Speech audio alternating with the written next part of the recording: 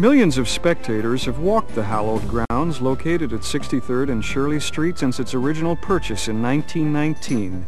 Their interests were varied, but they shared a common notion that they owned a piece of the 200 acres. And the Knights of AkSarBen Foundation, the original owner of the facility, wanted it that way. Whether you were a card-carrying member or an owner of AkSarBen Exposition Company stock, AkSarBen Field was meant to be shared as part of the Foundation's mission to build a more prosperous heartland where communities can flourish and every child can succeed. Over the years, entertainment, education, and recognition events were celebrated on the grounds and throughout the region, thanks to the proceeds generated. During World War II, it even served as a military headquarters. Please join us in taking a look back over the years. The vibrant colors of racing silks and the thrill of the starting bell are what many remember best. The original track, built in 1921, gave birth to a landmark that served the Midwest well until its closing in 1996. Many of the great horses and jockeys graced the track at AkSarBen. We remember the famous horse, Omaha, who won the Triple Crown and is buried on its grounds, and the famous jockey, Willie Shoemaker, who raced here in 1985. For generations of 4-H families, the annual trip to the AkSarBen Livestock Show was a family vacation.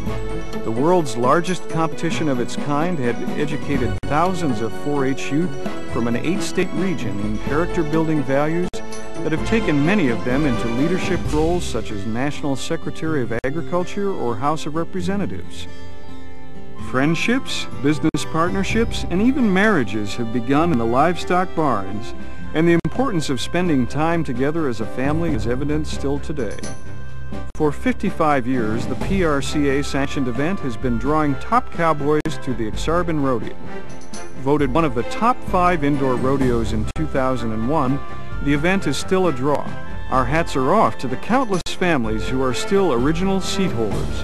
Like them, you may remember the antics of Roy Rogers and Dale Evans, or the Oak Ridge Boys and Gene Autry. One thing is for certain, the heart-stopping chill of an 8-second ride is alive and well in Omaha. Once a year, the facility was transformed into the Kingdom of Quivira, and hundreds of families were honored for their civic and philanthropic efforts.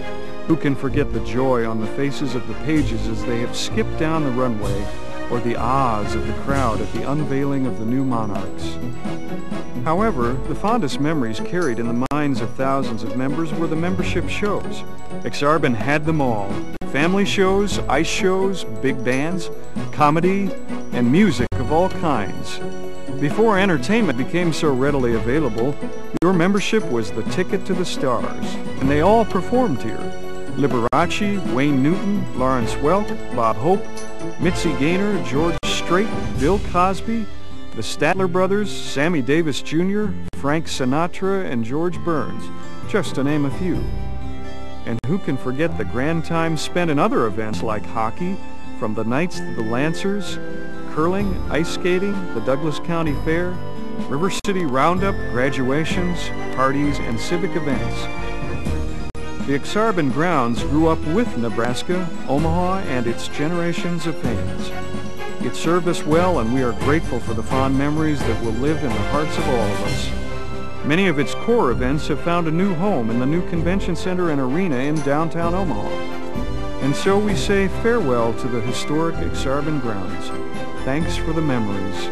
And we invite you to help us write the next chapter of River City Roundup Fair and Festival by creating exciting new memories in our new world-class home.